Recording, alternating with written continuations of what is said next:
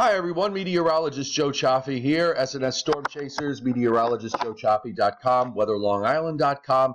As we take a look at what's going on this morning, we'll get the tropics out of the way first, and we've got Hurricane Gaston that continues to be essentially stationary, maybe just start beginning to drift ever so slightly to the north.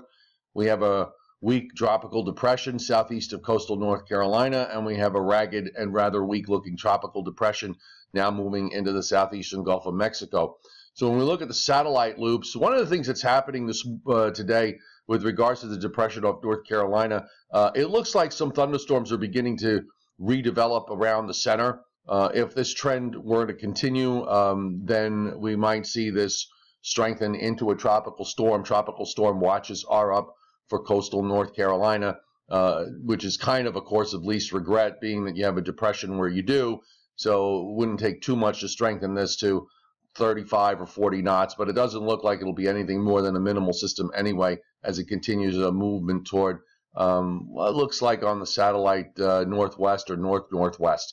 So we'll keep an eye on things with that today. Meanwhile, this tropical depression, very ragged looking this morning, as we have most of the convection to the south of the center across western Cuba and extending down into toward the Yucatan Channel and the Northeast Caribbean. The actual center is somewhere out here. Conditions would suggest that as that center gets a little further out, that we could see some development.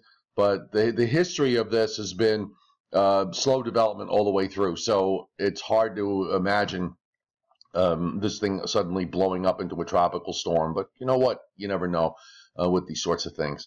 Okay, so when we take a look at the GFS model, I just want to take a look at this very fast today as we have, as far as our weather is concerned, we've got this high that's building down from the north, another one, and it's going to mean for a humid day ahead of a little weak weather front that comes through this afternoon and evening. Doesn't have much with it other than clouds and maybe an isolated shower. Here's the depression. Here's the other tropical depression, the two of them here showing up on the map. That high builds in tomorrow. We'll have slightly lower humidity and sunshine for Tuesday, and that's going to be followed by another weather front on Wednesday. Now we've got the tropical depression that's in the Gulf of Mexico. You know, maybe at this point it's a tropical storm. The coastal Carolina low sort of weakens and then moves out. It's hard to follow here on how it plays. And then we've got this dry air mass that builds in for Thursday and Friday, which look like two really nice, cool days. Now, in the meantime, it takes this system and moves it northeast off the Carolina coast. Now, one of the differences is when we go into the Labor Day weekend, the European takes this, it's pretty much the same, and then takes it straight east-northeast, which makes a lot of sense.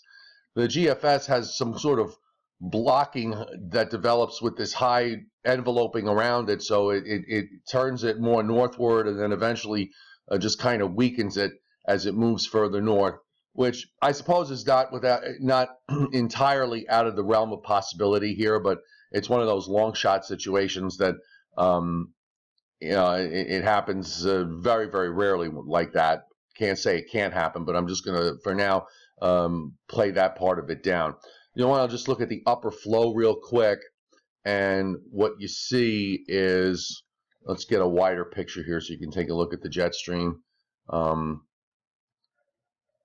we will move this back. So it's the same idea here. We've got this northern jet, the east-west ridge that's been holding, and that northern jet just collapses as we go through the week. So we have a strengthening northwest to west flow.